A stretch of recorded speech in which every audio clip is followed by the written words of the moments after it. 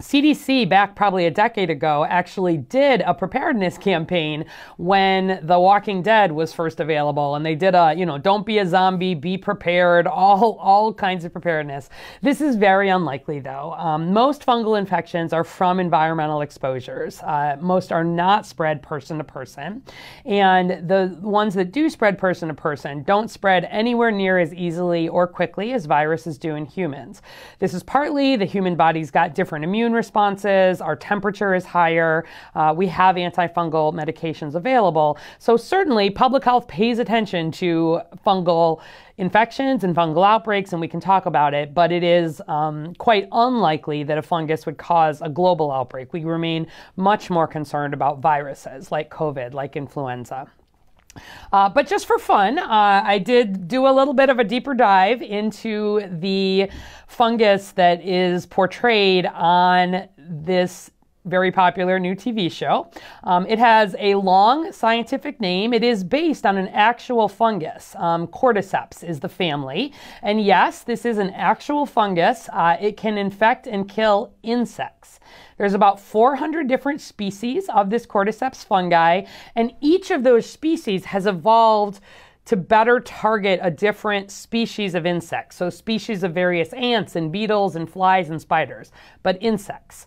And the way that this fungus works and why the writers of this show, adapted it, is that the fungus takes in nutrients from the host. It fills the insect's body with spores to let that fungus reproduce. So the way it works is the spore comes, it lands on the host, meaning the ant, the beetle, the fly. It lands on their exoskeleton, and then eventually the spores and the infection makes its way into the brain. And then there's this mind control concept. So for those of you who follow zombie movies, there tends to be this idea of infection taking over the mind. And the reason that the writers chose cordyceps is that cordyceps do sort of control the insect's brain. So let's talk about that. Once inside the insect's body, the spores sprout these long tendrils, kind of mycelia they're called. And scientists aren't entirely sure how this works. So either there are fungal spores that eventually reach into the brain, or they're releasing chemicals. Maybe there's some physical manipulation of muscle fibers from these chemicals. They're not entirely sure, it turns out. But the chemicals or this other manipulation from the fungus, it actually compels the insect to move. It makes this infected insect move to the favorable location where the fungus can thrive and grow. So usually it'll make the beetle or the ant or whatever climb high to where the wind can pick up the fungal spores before expelling its spores. The fungus then keeps eating the insect and sprouting new spores. The spores burst and release more spores into the air and infect more hosts. So it's this really unusual cycle. This is a picture that actually won a competition last year in the 2022 BMC Ecology and Evolution Image Competition.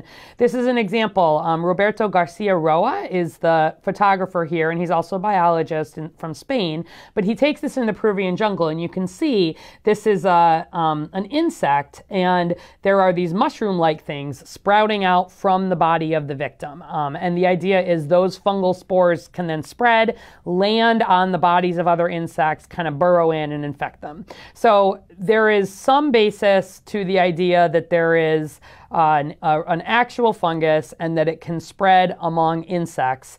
But even this, so-called zombie ant fungus, it is nowhere near as dramatic as the show. It does not infect other hosts through the mouth. The insects who are infected, they're not networked, they're not connected to each other in any way. And importantly, this fungus cannot infect humans.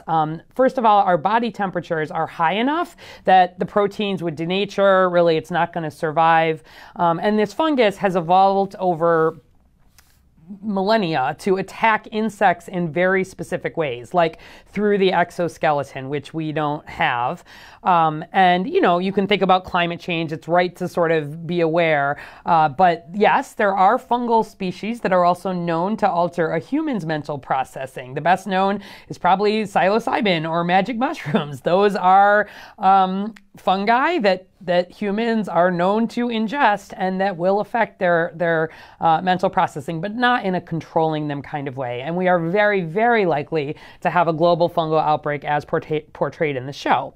But I did just want to take a quick moment to say there are other human fungal infections, though, and it's a good example of something that public health is often doing behind the scenes. We do see occasional outbreaks. Valley fever, or the formal name is coccidiomycosis, is an environmental fungus that's found mostly in the western U.S., and histoplasmosis is a disease caused by Histoplasma capsulatum, a fungus that's more often found in the central or eastern U.S., including Illinois. And I have worked on fungal outbreaks when I was previously based at the Illinois Department of Public Health. Histoplasmosis. The idea is there are fungal spores that are found in the soil, and then if those spores get disturbed, if you're doing a construction project or you've uprooted trees on a dry and windy day, and there's been a lot of, for example, bird and bat droppings, and that fungus has has really built up in the environment, those can get into the air and people can breathe in the spores and can get sick. Most people don't get sick at all. If people do get sick, it's flu-like symptoms. For most people, cough, difficulty breathing, and fever, but it's especially people with suppressed immune systems are at higher risk. And, it can be fatal. Rarely, but it can be fatal. And so public health, we track this. We track cases in Illinois here, histoplasmosis, but across the country, we watch these other ones. But I want you to just understand the scale here. This map from the CDC shows there have been 105 histoplasmosis, that's the one more often here in Illinois, detected in the whole U.S. between 1938 and 2013. And the total cases associated with those outbreaks is less than 12. The largest one was about 143 linked cases. And so we are not talking about millions of people. Certainly, again, as we're seeing some climate change and we're seeing fungi and mosquitoes and other changes, there's certainly something to keep an eye on. But we have folks at the Chicago Department of Public Health and the Illinois Department of Public Health who know this, who follow up when there are cases, who work to investigate and to make sure we're not seeing more spread. But this is not spread person to person, and neither is valley fever. So I hope that helps just put it in some context.